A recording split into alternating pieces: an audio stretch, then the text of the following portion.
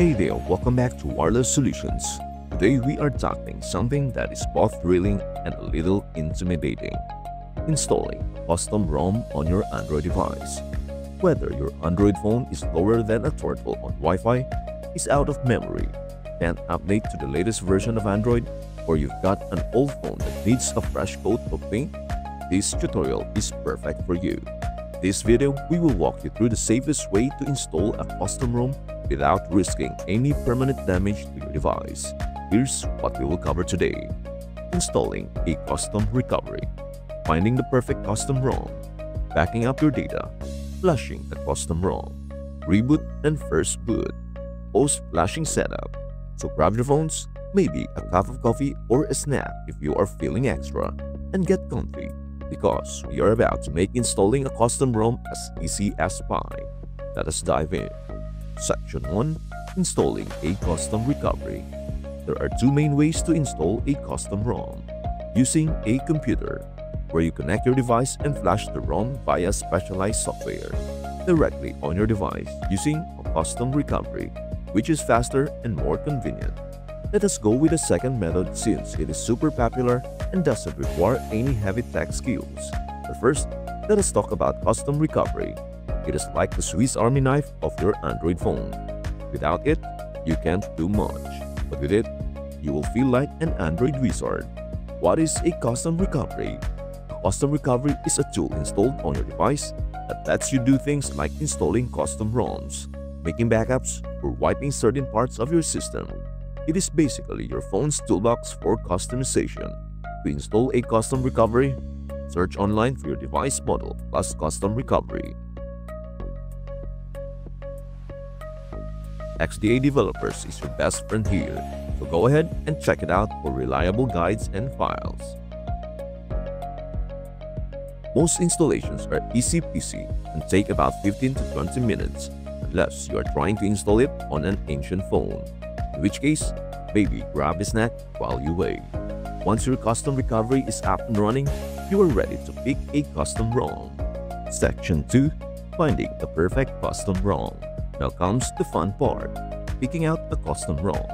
A custom ROM is like a makeover for your phone. It gives you new features, a faster experience, and even a fresh interface. Think of it as giving your device a makeover without going to the salon. To find your perfect ROM, search for your device model plus custom ROM on Google.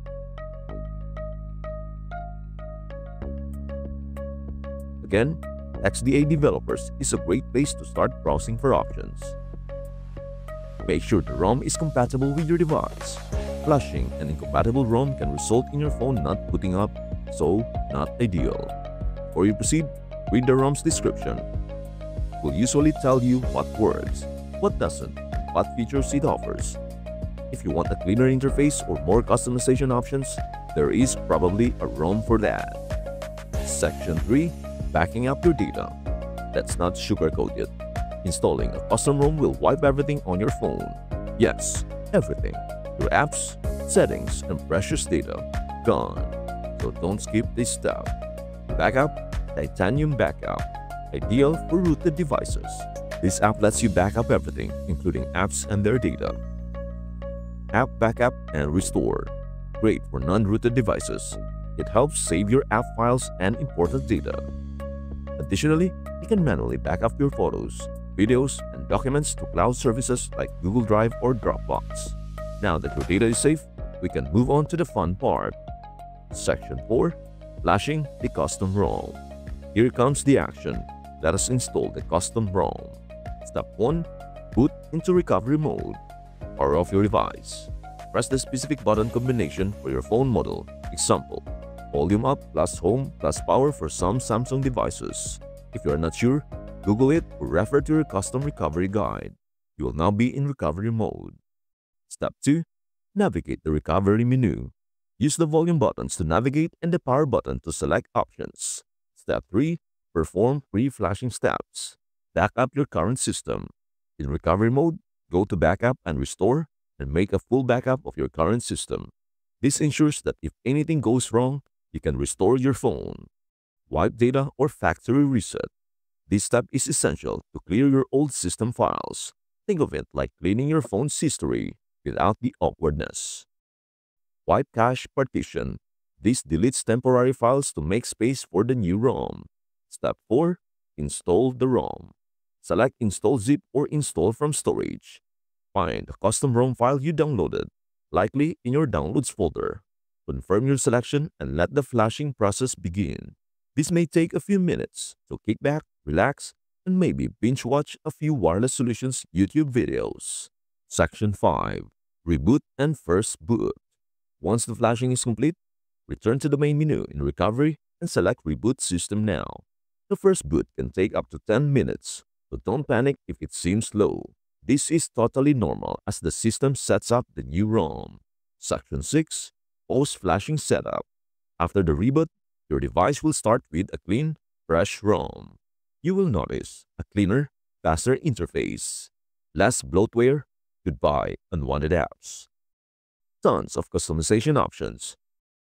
Finally, control over your device. Follow the on-screen setup to configure your device. And if you are not in love with the new ROM, you can always restore your backup or try a different ROM. Tips and final thoughts. Experiment with caution. The world of custom ROMs is vast, but not all ROMs are created equal. Always read user reviews and feedback before flashing. Keep backups handy. It is always a good idea to back up regularly via recovery. Better safe than sorry, right? Join the community. Platforms like XDA developers are a great resource for tips, troubleshooting, and the latest ROMs. And that's a wrap, everyone. Installing a custom ROM doesn't have to be complicated or scary. Whether you use custom recovery, a specific ROM, or flash it like a pro, you have learned the basics. Now go forth and customize your device to your heart's content. If you found this video helpful, give it a thumbs up, share it with your tech-savvy friends, and subscribe to Wireless Solutions for more Android tips, tricks, and tutorials. Until next time, keep your phone slick, your data backup, and remember, if your phone can look like $1 million with a custom ROM, why settle for less? Catch you in the next video. Bye for now.